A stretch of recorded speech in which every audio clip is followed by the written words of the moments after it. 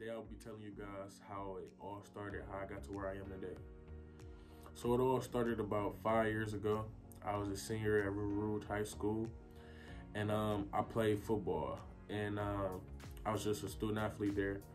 I really didn't know what I wanted to do with myself, what I wanted to do next, or anything along those lines. However, I knew I wanted to play football, and I wanted to do it at a higher level, so I wanted to go to college.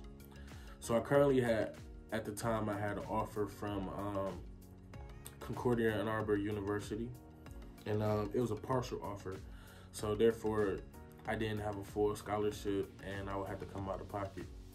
So I was like, nah, I can't do that. And I started to give up hope. But I forgot I had D3 schools that was interested in me as well. I was like, man, I really don't want to go D3, but I'll give it a shot. So I fell in love with Olivet when I first came here because it was small scenery, small campus, but it was perfect. It was perfect size. And it seemed like everybody here was genuine. So I was like, yeah, I'm gonna give it another shot. I'm gonna come on another visit. So I came on another visit.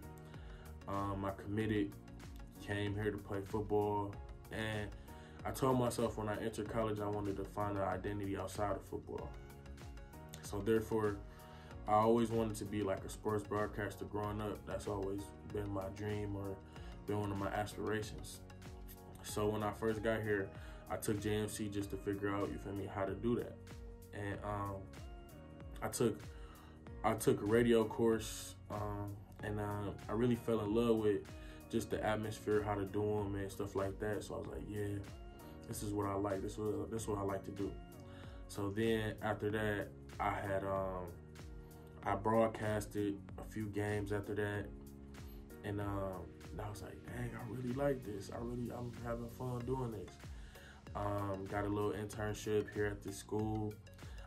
We had like a little podcast type of thing going on where we interviewed athletes around the campus and got to know them a little bit better. And I was behind the scenes on that, so I really did social media, and I fell in love with just the atmosphere of broadcasting and doing podcasts and stuff like that. So what I did was I created my own podcast, and it's called Inside Snoop with BT. And basically what I do is I interview athletes around the campus, and I get to know them, get to know what they're about, as well as the audience gets to know me as well. So that's what I do. Basically, what I want to do in my future is I want to be able to have my own podcast on YouTube or some streaming site that's really big, and I get to interview athletes, celebrities, or anybody of that nature. That's what I want to do. And I'm about to graduate in May. I'm Brandon Taylor, and that's how I got to where I am today.